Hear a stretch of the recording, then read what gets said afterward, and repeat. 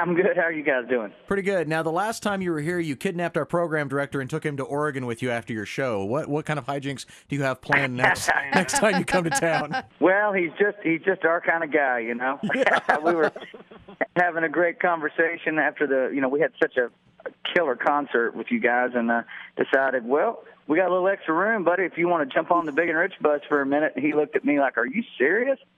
I said, "Yeah, I'm serious. We got room." He said, "Can my wife come?" And I said, "Well, sure. It's better when you bring a girl, obviously."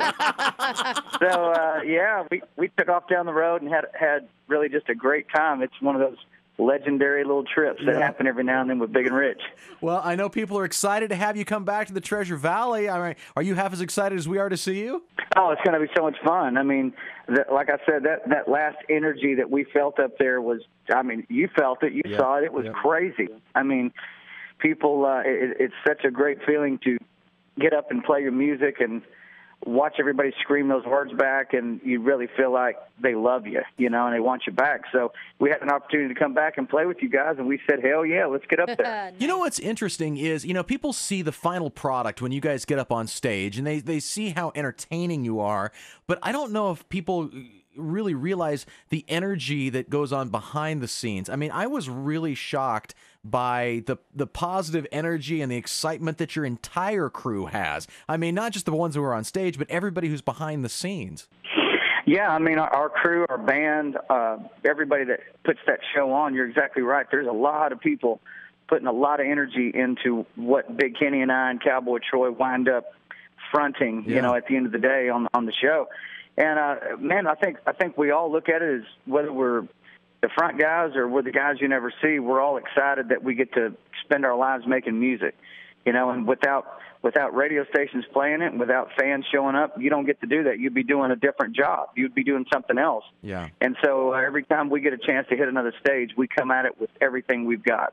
Well, I'm curious, when you guys decide to add somebody to the Big and Rich family, to the crew, what are you looking for? Like when you're sitting down to interview somebody, what are you looking for in them?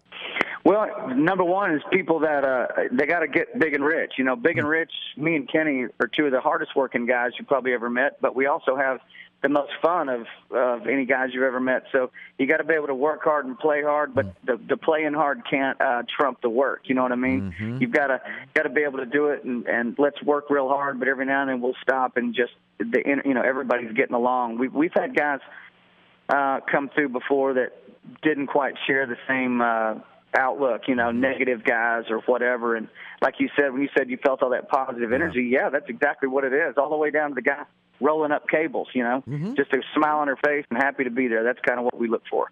Dude, we are so stoked to have you back in town. People have been talking about that show nonstop since you left. So, I feel like we're really lucky to have you bring the party back to town.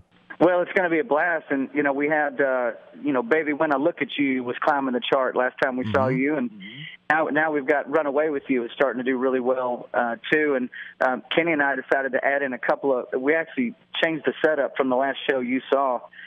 There's a couple of songs in the set off the new record that we didn't play last time, and then a couple of songs from way back in the Big and Rich archives, like Why Does Everybody Want to Kick My Ass and stuff like nice. that. I love that song. Yeah, we're dragging those back in. So we're beating all the way back to the beginning and dragging out a couple of those, and then all the way to the brand new record and putting in a couple of those, and you really get the full impact of what Big and Rich music's all about. Oh, dude, we cannot wait. All right, be safe between now and then, and we'll see you in September. Hey, can't wait, guys. Looking forward to it.